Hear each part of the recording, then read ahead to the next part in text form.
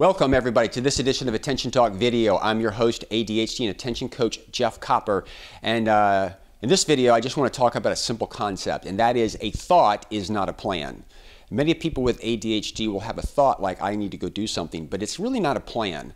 A plan is a sequence of steps that one would go through in order to execute, to get to an outcome. And I find that those with ADHD, they struggle with working memory. And it's difficult they have a thought of something that they want to do, but the sequential steps that they need to make it happen are not something that they can hold in their head.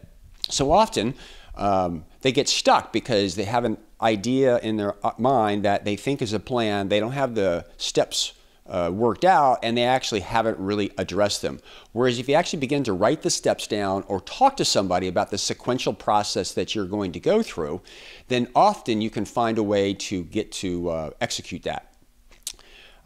Real life solution, I was coaching a guy one time who wanted to send Christmas cards out, and that was his plan. And I said, wow, that's kind of interesting. What, is that your plan? He said, yeah. I said, well, how does it go? And he goes, what do you mean? I go, well, where do you get the cards? And he thought for a second, I get them at the store. Really? What store? As he began the process, he was thinking, he said, oh, well, I get them at the drugstore down the street. Okay, well, that's great. What about your database, like the the addresses that you have to get? And he began to think that he's got some in an Excel sheet and some in an address book, that he doesn't know where the address book is. And we began to talk about that.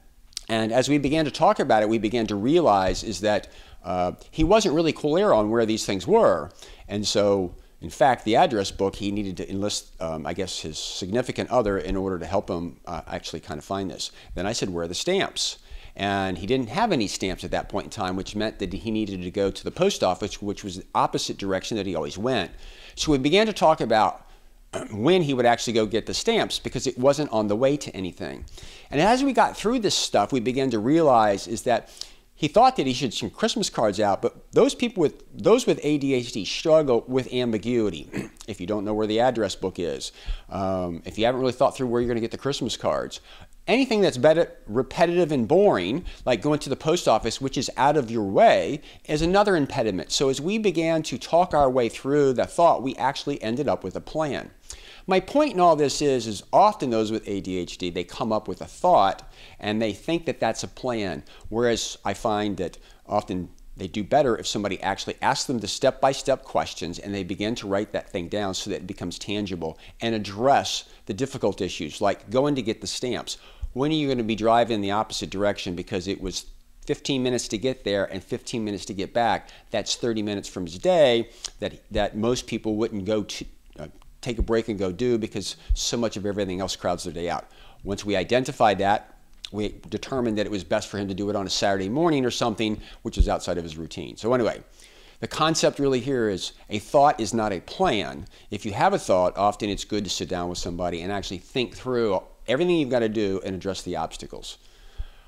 We hope this has given you pause to ponder a little bit. It might seem a little obvious, but I have to tell you, in coaching those with ADHD, often they have a thought and they really don't have a plan, and the idea is to work their way through it, and sometimes it's best done if somebody's just asking you the questions to walk you through it.